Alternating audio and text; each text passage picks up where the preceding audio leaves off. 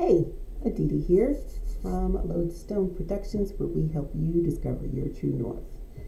Today we are going to do a general read for the astrological sign of Cancer. Cancer, any placement, Cancer. Just a little bit of housekeeping. So, nose is itching, excuse me. Okay, so a couple of things. Timing. Spirit is not bound to our time and space continuum, so the linear timing may be a bit different than divine timing. That's all well and good. Spirit knows what's best. Also, as far as gender is concerned, we have a feminine and masculine energy signature that has positively zero to do with actual genitalia. So, keep that in mind. Also, bear in mind that this will be a general read, so not everything is going to resonate with everyone. Take what resonates, leave what doesn't. Let's see, any other things? Oh yes, welcome to my channel. So good to see you. If this reading does resonate with you, be sure to like the video. Also, subscribe to the channel, hit the notification. And also, please leave comments. I do read all of the comments and will respond in kind. Okay. Let's get a sip of this high quality H2O.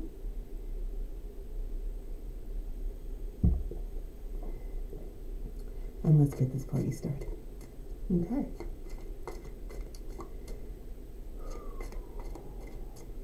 Holy Spirit, Holy Angels. Okay, what information do you have for the sign of Cancer? All right, we've already got 2, 3, 4, 5. Okay, let's keep it moving. Let's keep it moving.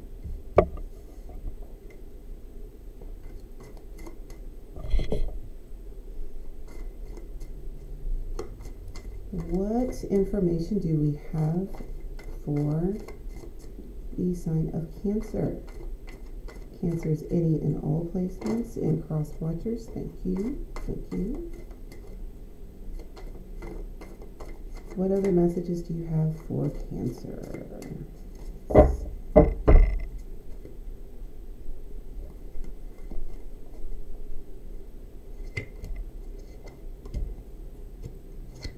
All right, let's take a look, see, shall we?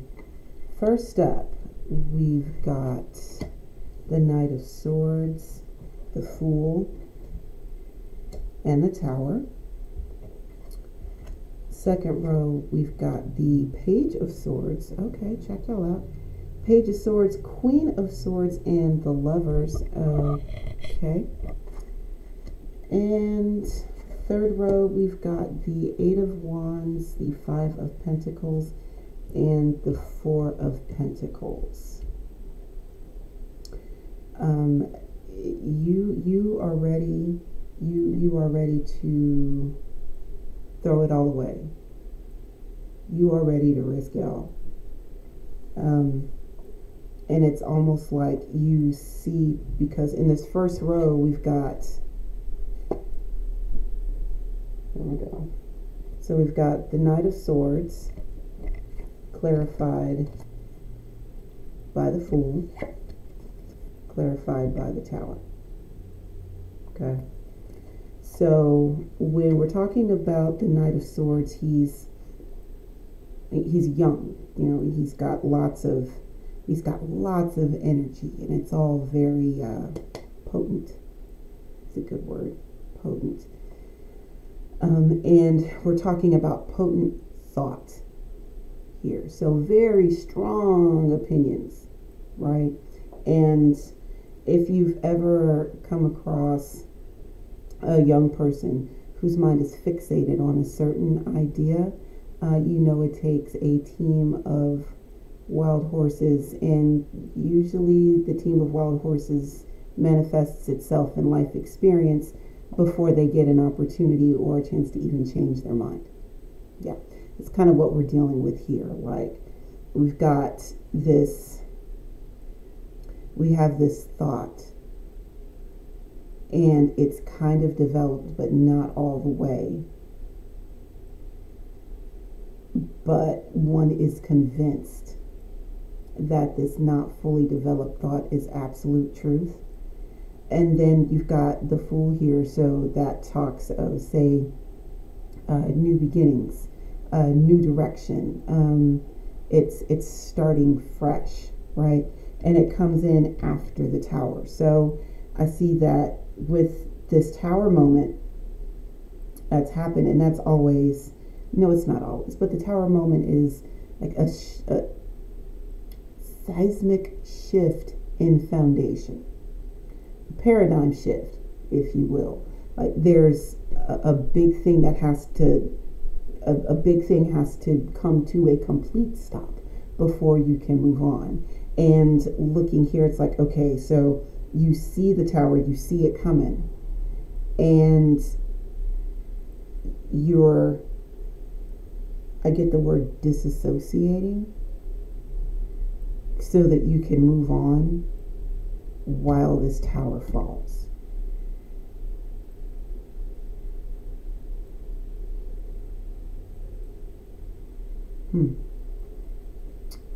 All right, so next up, we've got the Page of Swords, the Queen of Swords, and the Lovers.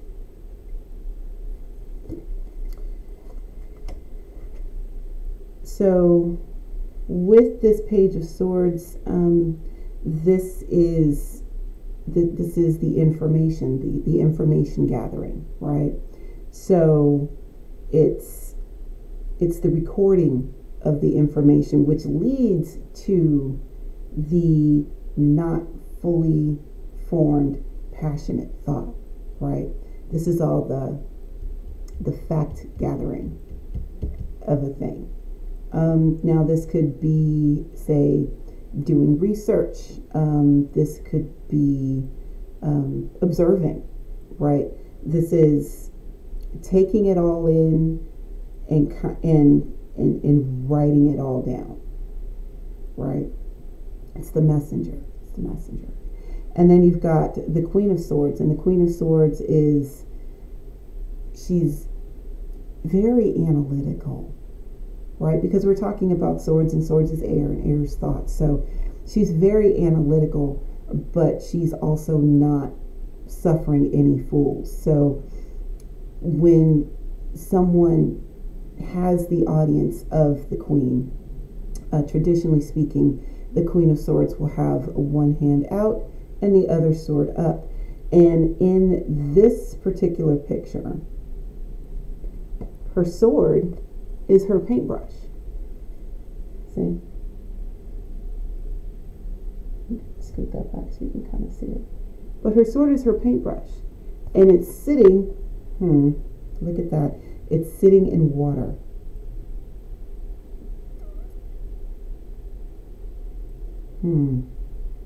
There's something there with that.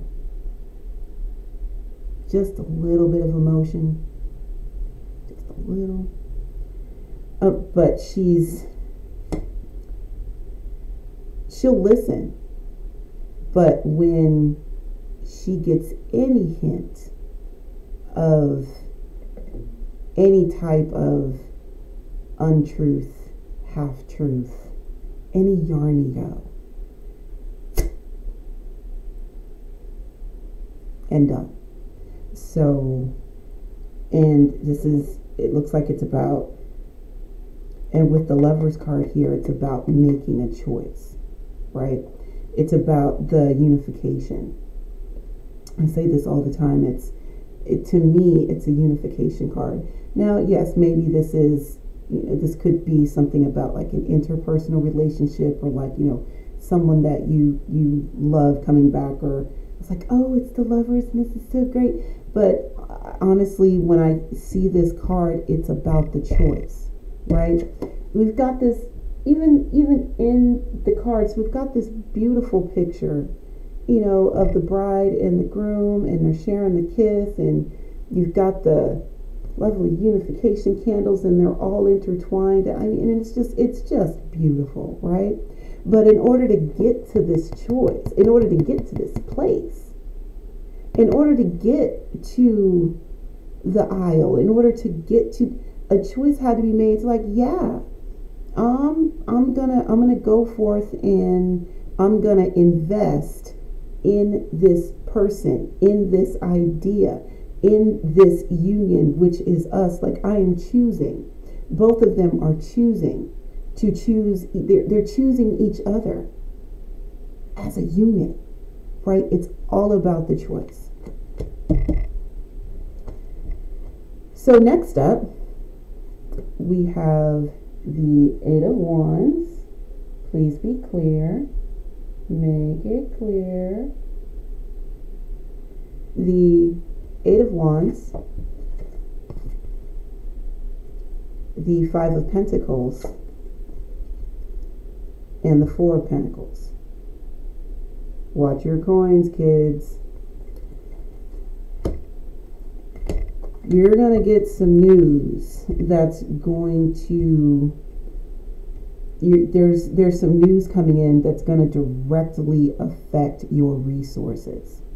And what I'm getting here is that you want to hang on to what you have. So look at unnecessary spending.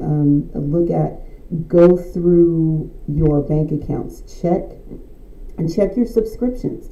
What are you paying money to that you don't use? What are you using that you're not investing in? Look at your ebbs and your flows as far as your resources, and make sure that all of these things are in ship shape, because your resources are going to be tested if they're not being tested already. So the Knight of Swords, the Fool, and the Tower. Let's get a little bit more clarification for these three. Let's see what we've got.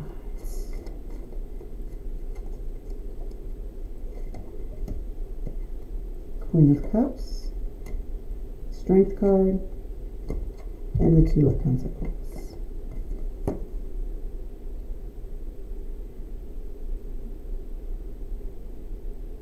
Queen of Cups,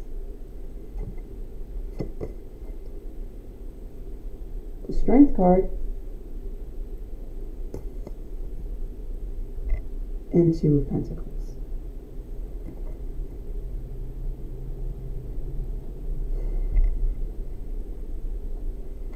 Yes, you've got a lot of strong thoughts about a thing, and you're looking at this new direction that you want to go in to avoid calamity. And with that, you will need a handle on your emotions. I just want to bring up just for checking it out. All right, so the Queen of Cups. You see all those fish in her office? She is up to her knees in emotion. It's everywhere. It's in the cups. We've got liquid in the cups on the desk. We've got liquid in the office. So much so that the fish are chilling. So it's not like it's a flood, right? But the thing is, she is so serene, and she knows, like, she's chilling. She's just like, okay, well, tell me how you feel. And you see that she is the therapist, right? So it would make sense, energetically speaking, it would make sense that a therapist's office is fraught with emotion. Like, even look, I just now noticed this, even in the window, even in the window, the water's coming in, So it's like there's emotion coming in from all sides, yet she is dry. She's got water lilies. She's got water lilies on her suit. Fish in the bookcases. Like, if this woman don't know nothing else, she knows about the heart space, right? And she also knows how to properly manage it so that it does not become self destructive, which brings me to the Strength card. The Strength card is not about brute force, right? It's never about brute force. It's about knowing when to apply pressure and when to draw back. It's about knowing when to advance and when to retreat, you know. And it's about, yes, it is about taming the beast, but it's more than that. It's about recognizing the feral within to be able to relate to the feral externally and give the feral that is external a sense of peace so that the non-feral side of you can negotiate, which is some new shit for me. And it's juggling with the Two of Pentacles. It's like juggling what's old and what's new here. It's, yes, the old ways used to work, but you know that the old ways aren't going to work anymore. Like, you know this. Get always donut. It's time for some new stuff, right? And when we're talking about new things as it pertains to just the meat and bones of how you operate, and you start changing that, it gets scary. You know, so it would make sense that there would be a lot of emotional attachment towards who you used to be, what you used to do, how that's not serving you, and how to move forward, but not just think about it, actually do it. So we're going to clarify the Page of Swords, the Queen of Swords, and the Lovers. Well, shit. I just got finished talking about if we got some bull crap met with the Queen of Swords, is she gonna cut it out, right? Okay. So we've got the Nine of Swords, the Seven of Cups, and the Ace of Wands. So what I'm getting from this, the Nine of Swords is like the mental anguish, it's anxiety, it's the negative self-talk that we do to ourselves in abundance. Taking the hurtful things that others have said to us about us and internalizing them and believing them to be true is the Nine of Swords. And then you've got the Seven of Cups, right? So even with the Seven of Cups, there are a lot of choices, but there's also a lot of empty choices here. And the challenge is knowing which one is the right one, right? Because they all look good. They all look good. But there's this opportunity, if you choose the right one, lovers, it's going to put you in the right direction, right? So like with the Ace of Wands, this is the life bringer. Yeah. This is creation. This is passionate creation. This is the opportunity to make a thought real. To make a thought real, right? Okay, and let's clarify the Eight of Wands, the Five of Pentacles, and the Four of Pentacles. Okay, let's see what we got here. Nope, we do not read from the floor. The lies. Okay. What do we have for Cancer for the Eight of Wands, Five of Pentacles, and the Four of Pentacles? Let's check it out. Check it out. We're gonna check it. Justice, Ten of Cups, and the Wheel of Fortune.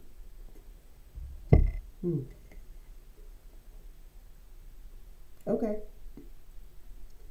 So justice is karmic. It's divine justice. Divine justice is always fair. May not always feel like it, especially if you're on the wrong side of it, but if we're going to come back over here to where you had the Queen of Swords, you know, listen, I'm going to listen to what you have to say, but when it's all said and done, if you are giving me an earful of Yarnigo, then so not usually, so when we've got divine justice coming through and we find ourselves on the not so favorable side of it, it's one of those points where it's just like, yeah, no. Yeah, I did that.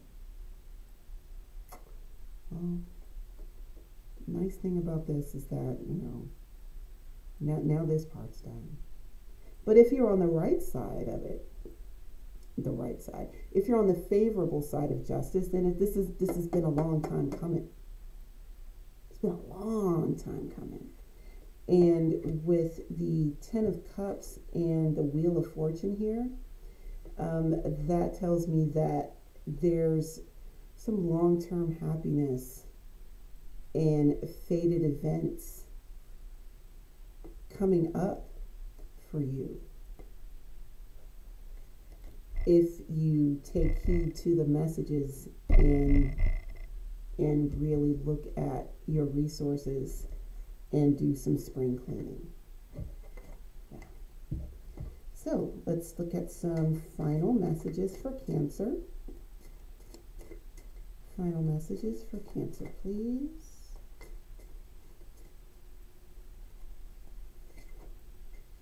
Two of Cups, the Universe, and the Page of Wands. Two of Cups, the Universe, and the Page of Wands. Something is going to make your heart space very happy. It's going to put your soul at ease. You have completed a cycle.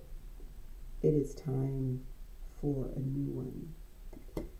And the Page of Wands is letting you know that this new cycle is going to be a passionate one. There's some quick, hot forward movement happening soon. Okay, Cancer. Thank you for spending a few moments of your day with me. Again, if you resonated with anything in the message, please be sure to like the video below. Be sure to subscribe to the channel and also share the videos. Again, my name is Aditi, and thank you so much again, and be good to yourselves, be good to each other, and I will see you next time. Bye, Cancer.